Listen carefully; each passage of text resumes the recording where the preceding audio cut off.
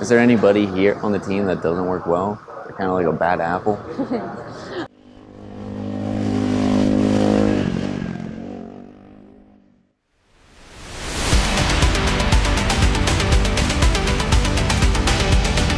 So I'm here with Flynn at the University of Michigan. I am here to get a tour of their workshop to see all the work they put in before the competition. Flynn, what's your role on the team again? I'm the team captain of M Racing. All right, and what's your responsibility as the team captain? I essentially handle all the upper level management of the team. That largely has to do with fundraising, sponsorships, and then team management. So a lot of the logistics side of the team. We do have a technical director who's in charge of all of the engineering of the car itself. And that's kind of how we split that role up. So you're like a dynamic duo? Yeah, a dynamic duo. That's the way both have your hands full, huh? Yeah, Right. for sure.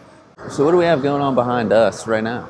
Just behind me is our monocoque manufacturing tool layup. What we do is design and manufacture a entirely carbon fiber chassis for our race car. Essentially, there's two parts of it. So we have to design the tool, which is the outer shell of the monocoque, and then what we do is we sandwich those two things together and lay up carbon fiber on the inside of it, as you can see going on right behind me here. How long does that normally take to build that?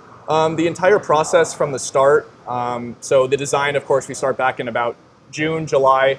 The actual manufacturing process of the tool, we started back in November. That took about a month to finish, and then we had winter break, and then we've been working at this ever since. So it's all told about 3 months of work. Okay, and how long is your team in the workshop working on this car? Every week we're in here pretty much all days, all hours.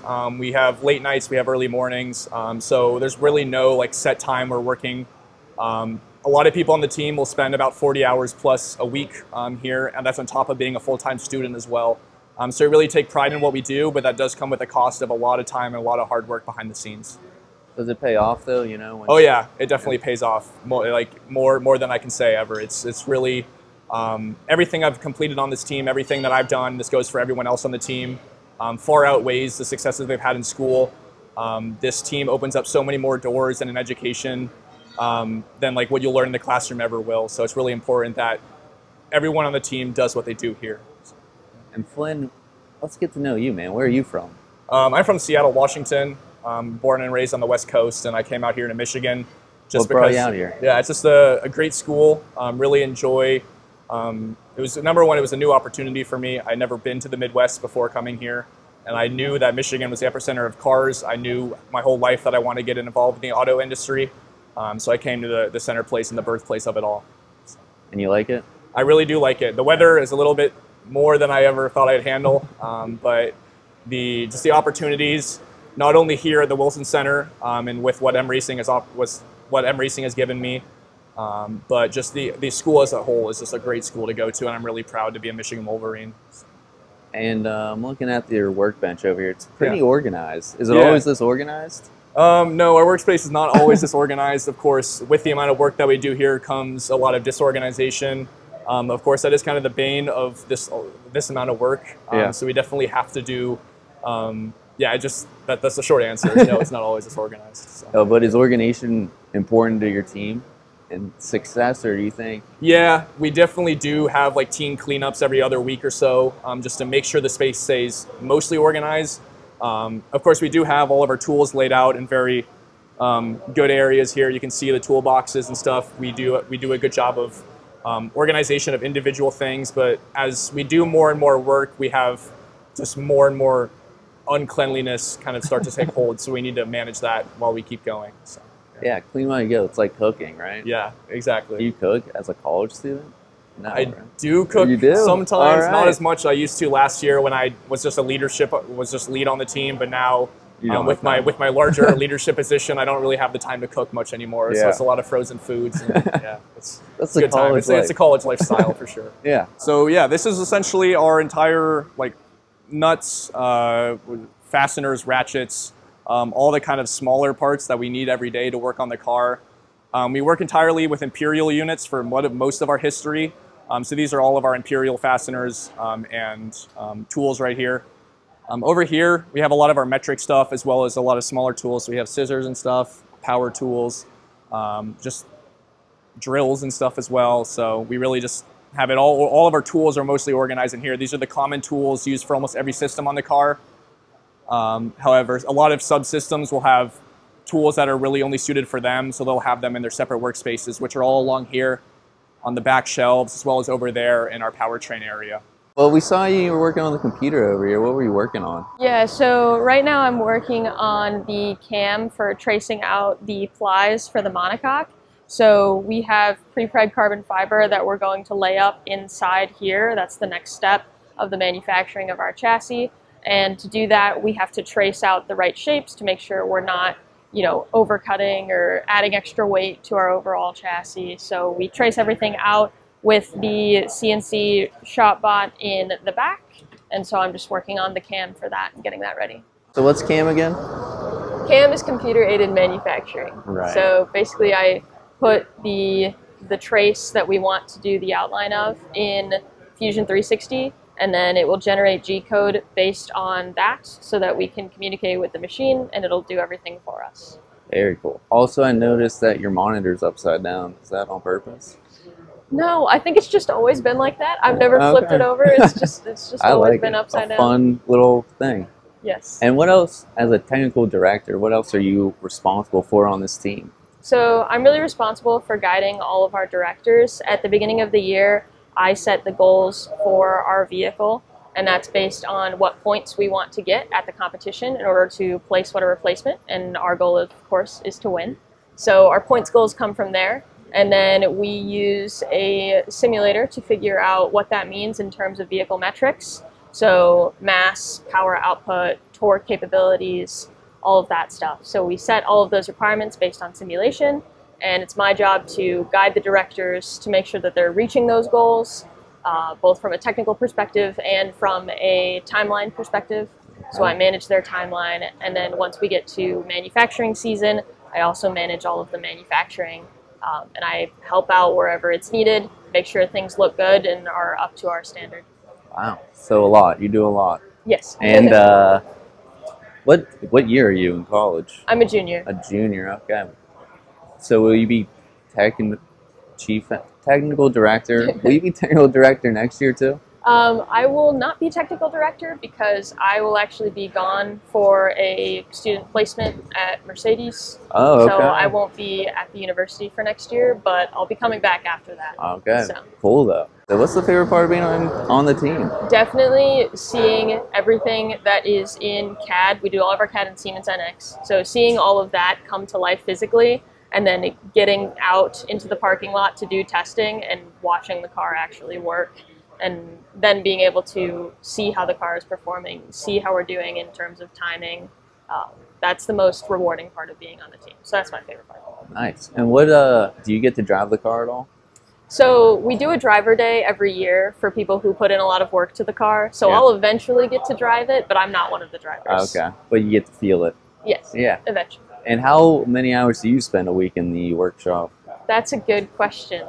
I'm here every weekend for at least 8 hours. Okay. And then during the weekday, I'm here probably 7 hours. Depends. So 7 hours a day or 7 hours a week? 7 hours a day.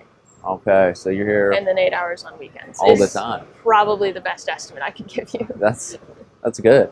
And I guess all that time leads to all these awards, right? Yeah, so we've done really well the past couple of years, especially before we merged as well. So we had the combustion team and the electric team. Both of those did really well in their own categories, and then we merged.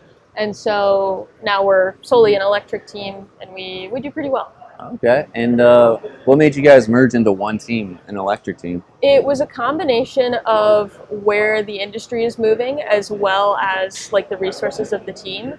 So it made a lot more sense to combine the resources and be a team that had specialties in different areas. For example, the combustion team, the people who were manufacturing the monocoque on that side, or the half monocoque on that side, helped bring that knowledge over to the electric team because that wasn't really there. Okay. And so, of course, the people on the electric team brought in the knowledge of, electronics, building a battery pack, all of the boards and the low voltage architecture that comes with it. There was knowledge there too. So merging the resources as well as going along with, okay, the industry is moving in this way, so we wanted to do the same. Nice. And were you on the IC team at all, or always on the electric side? I came in right after the teams merged, so Okay. I've only ever been a member of the merged team. Okay. And that's why they're doing so well, right? Yeah. How many years have you been on the team? Yeah, I came in my freshman year. I joined at the very, very start. I came to one of our testing days and just have been on ever since. Sophomore year, I was the powertrain director. So I led the design and manufacturing of the high voltage system on the car, the low voltage system, everything that comes with that. So. All right. Yeah, it seems like a good team environment. Everyone seems to work well together. Is there anybody here on the team that doesn't work well? Kind of like a bad apple? I don't think we have any bad apples. Okay, good. It's definitely a challenge figuring out how different people communicate, because some people, they solely work virtually on the team. Like, we have a couple of people who will, they never come into the shop. And then we have people who are like diehard, like, I'm always in the shop, I'm always there, I'm always working, hands-on with something or doing CAD. So it's definitely a mix throughout the team and a mix of different communication types as well. Some people are very quiet, some people are very outspoken. So making sure that all of that goes well so that we get everything done and that we don't end up with something falling behind just because the person was afraid to speak up. Making sure that never happens is really important. So. And that's on you as the team manager or technical director, right? Or is that more Flynn's realm? That's really both of us. Okay. We like to make sure that the team is working well together. Him and I will talk, if he notices an issue on the team that I don't particularly catch, we'll talk about it and we'll work it out together. Okay, nice. A nice dynamic duo. I think I said it earlier when I was talking to him. Oh yeah, definitely. Well, thanks for talking to me, Chloe. Yeah, for sure. It was fun. Nice to meet you. And have fun with Cam. Oh yes, more Cam, always. This is from an old valve cover of ours from our old combustion days. As you can see, some damage was done there.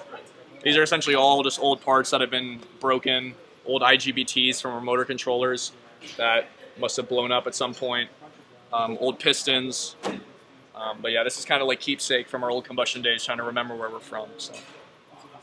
It's like your museum show. Exactly, right? It's a little museum we have here. I also have something else pretty cool if you want to show. I got the old helmet.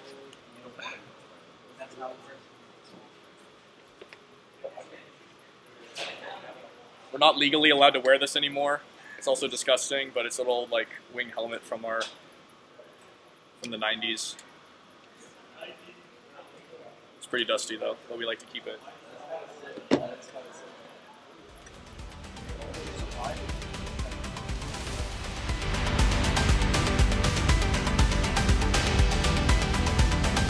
Since February, what else went into this car?